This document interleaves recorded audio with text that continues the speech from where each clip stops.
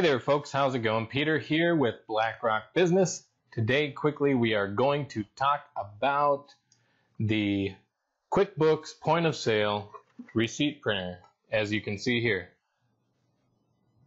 Let me give you a little better shot.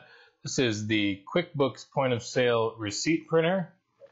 It's a unit just like this. I want to take time quick to look inside the back. Alright, we have 3 ports on the QuickBooks Point of Sale Receipt Printer. At your far left, you can see the USB port, the phone looking port next to it that has the yellow flag next to it. That is actually, it looks like a phone cord, but that's actually going to run to your cash drawer so that it can kick open your cash drawer. And then, of course, the humongous plug on the other side is the power plug. And you might be asking yourself, why don't I have this plugged in right now?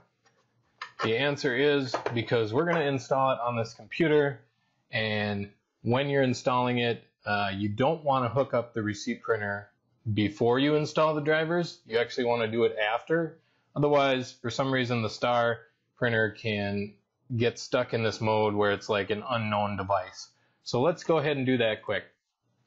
I am going to jump to download.blackrockbusiness.com to get the drivers for this. You can also get the drivers right off the CD that comes with it, of course. So right here under QuickBooks POS Hardware Drivers, I'm going to choose the Star TSP600. Now it's going to download, and I'm going to open the zip file. Alright, so we open the zip file. You're going to want to unzip the contents to somewhere on your computer. Most computers are going to have a drivers folder right on the C drive, and we can put it right there if we'd like. So I'm going to call this TSP100. There we go, just unzip all of that in there. Alright, now that it is unzipped, I'm going to just open up that folder and do autorun.exe, which will start the Star Micronics installation. A lot of computers will pop up that you need direct play install, so go ahead and install that feature, and it might need to restart your computer. Alright, so I have now finished restarting my computer, a monumental task in itself, and I'm back up and running. So I'm going to go back and do the auto run again in the folder where we unzipped everything. I'm going to hit installation, and I accept. I'm going to hit yes.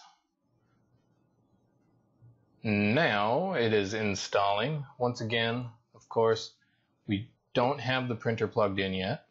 I'm going to go all the way through the setup and install. I'm going to do the typical install,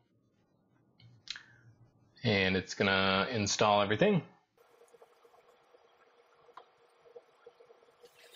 Alright, now it's coming up. It's going to ask us if we want to use the cloud receipt something or another from Star. I'm just going to say no. I'm going to uncheck that and hit finish, and then I'm going to exit out of the installation here. Alright, now that I'm done installing the drivers, I'm going to plug in the power of the receipt printer. Let's see, into the power plug. Pretty easy. And once I'm done plugging in the power, then I'm going to plug in the USB. Of course, you can plug in the cash drawer now as well if you like. Now we've got a green light on the front there, and I heard something was detected on my Windows computer. So I'm going to go on the Start menu to Control Panel. I'm going to go to View Devices and Printers. Scroll down here. Now here we have it. Perfectly installed, no problems, Star TSP100. And jumping back to the point of sale, I go on the File menu to the Hardware Setup Wizard and jump down to Receipt Printer. Now I'm going to find my Star TSP100, go to Next, and I'm going to print a test page. And it's going to spit out a bunch of garbage that just says test on it. I don't know if that focused or anything. And then I say test is successful, next, next. I guess on this screen, if you have a cash drawer attached, you could choose that Star TSP100 and test the cash drawer. I don't have that right now, so I'm not going to. I'm just going to go back to none, and I'm going to leave. Now, if I go to my sales history, I could look at a past sale, and I could hit reprint. And it's already on the TSP100 because we installed that as the receipt printer. And there you have it. We are printing receipts. Well, my name is Peter with BlackRock Business. Thanks for coming along on installing the QuickBooks Point of Sale Receipt Printer.